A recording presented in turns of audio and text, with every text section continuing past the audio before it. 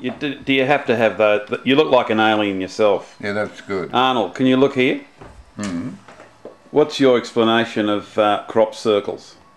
Well, I think it's a combination of alien nations getting together, and it's sort of like the Doug Moran Prize. Whoever does the best crop circle wins, and they get a trophy for it, and somewhere out there they have a big piss up to celebrate the winning. Yeah. Otherwise, explain it to me. There you go. What do you think? He's right. I think they'll find a crop circle on Mars.